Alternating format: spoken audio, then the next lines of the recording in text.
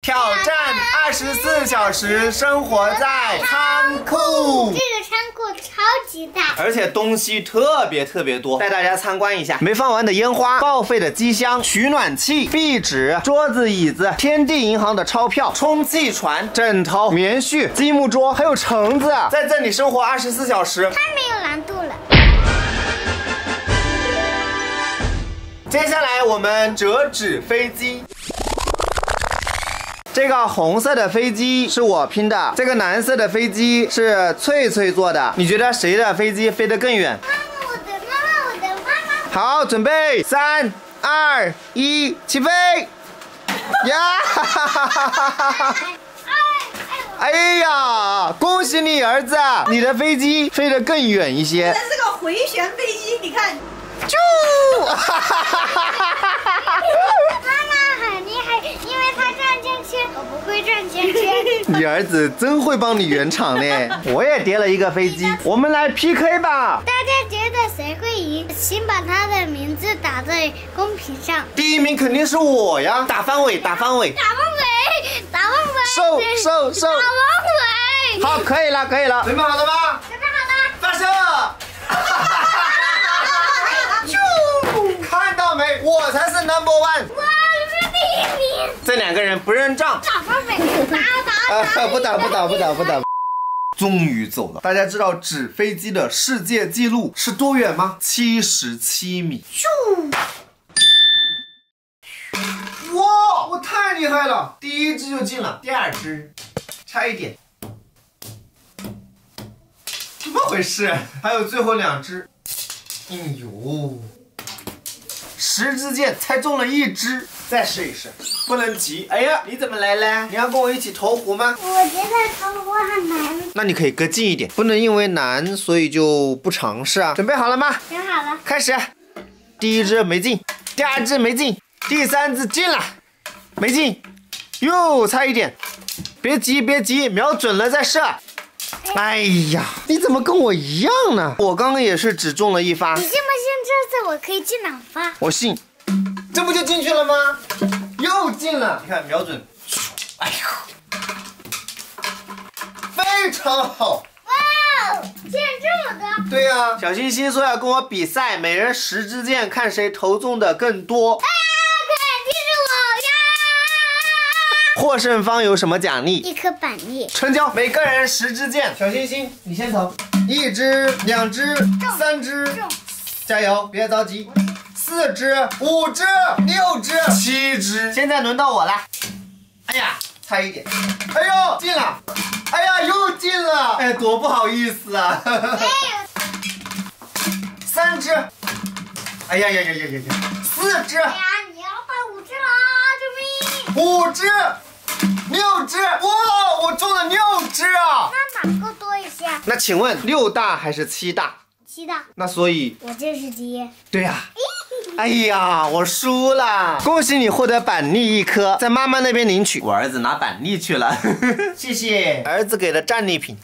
太好吃了。Soon after， 跟大家分享一道数学题：一个军队有600人，5%的士兵只携带1种武器，另外95%的士兵中只有一半携带2种武器，而另外一半不携带武器。请问这600名士兵总共带了多少武器？你们知道答案吗？写在评论区。温馨提示：千万不要拿笔去算。刚刚那一题还比较简单，这一题就难了。按照下面的规律，在空格中填出适当的内容。我只能提示和英语有关。准备。哎呀，再来一次。我的目标是撞墙。嘿，嘿。这次不算啊，这次不算。嘿，再来。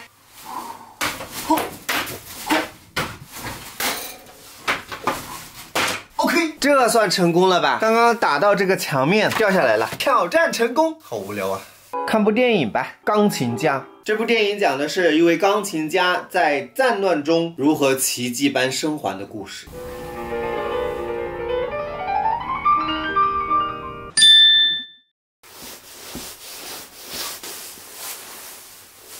总结一下自己的收获吧。第一点，幸福生活其实很脆弱，一场战争就可以毁灭我们拥有的一切。第二点，人一定要活着，只有活着，我们才能改变世界，才能让生活过得更好。第三点，参与战争的士兵其实很多都是身不由己。影片里面最后拯救钢琴家的是厌倦战争的德国军官，所以和平年代下的幸福生活好好珍惜。11点半了，睡觉，枕头、棉被，这是一张躺椅，看来这一次连睡袋都不需要了。干啥？我看你睡了没？我准备拿躺椅睡觉。可以呀，条件。我还怕你这个睡觉有问题嘞。没问题，应该是好的吧。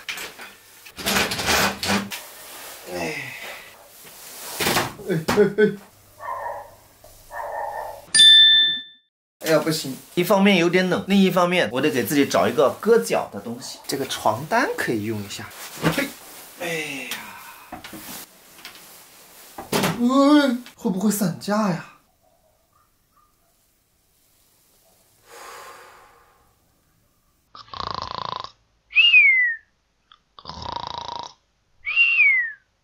？The next morning.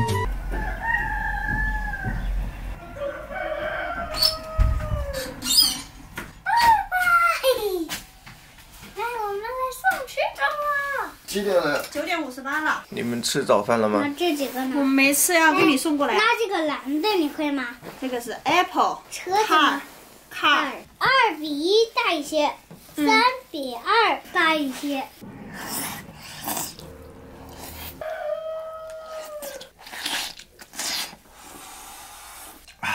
光盘行动。这个时候还打鸣啊！上午10点，也就是说我们的挑战还有2个小时。好无聊哦。这个啥？那边有好多这种瓶子，如果我没猜错的话，这些加上这些都是我老爸这几年喝的酒。我的妈呀，这该喝了多少啊！接下来我们玩个游戏，甩瓶子啊，不是这样子的，哎，也不是这样子的。好。停电了，每个人有5次甩瓶子的机会，命中率更高的那个人是获胜方。翠翠第一个，准备，哇！你看你妈妈牛不牛？所以翠翠的成绩是5投2中，接下来是我的，中了1次了。耶！你高兴个啥1、2、3。哇！最后一次机会了，你觉得会不会中？不会。我要打你。会。所以方伟的成绩是5投3中，就这么走了。我的奖品呢？最后一个。慢走不送。距离挑战结束还有1个半小时，时间过得好慢啊。刮炮就是这个小东西，网上有人用锤子锤刮炮，然后就炸了。我很好奇是不是真的，但是这个房间到处是易燃物品。挑战结束以后，我们就去锤刮炮。挑战用100支箭盲投，每组10支箭，应该能中吧？准备，啾！哎呦，差好远，偏了。第10支，就知道是这个结果。再来。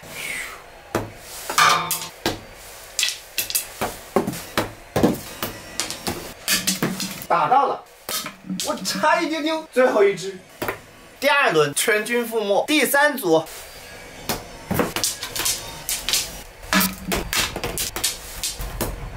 全军覆没。第4组，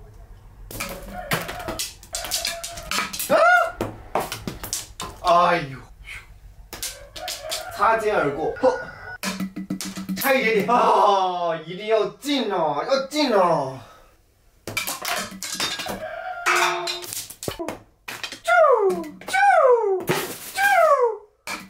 看，就差一点。哇，很好，很好。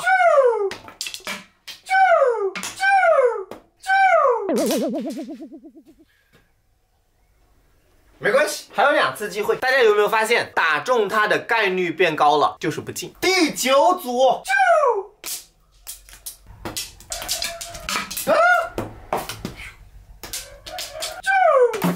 哎呀！最后一组，我有预感这一局会中。第1支，第2支，哇！进了！进了！你看到没？看到没？进了！啊！再进一只。最后一只。没关系，搏的就是概率，我的命中率越来越高了，对不对？刚开始都碰不到这个壶，但是至少挑战成功。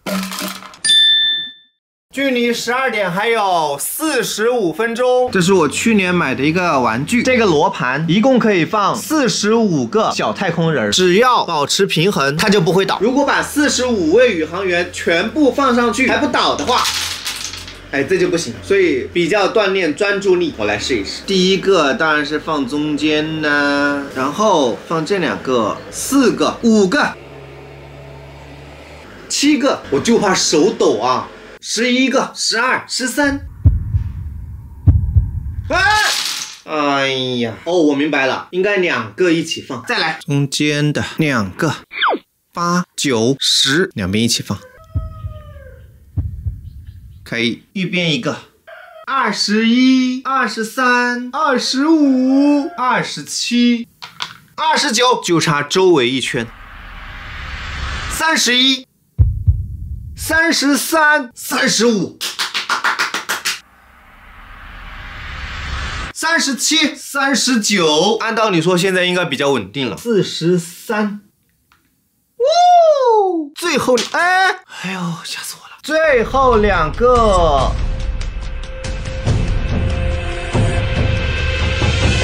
耶，成功了！45个全部都放上去了。时间到了，12点多了呀！挑战24小时生活在仓库。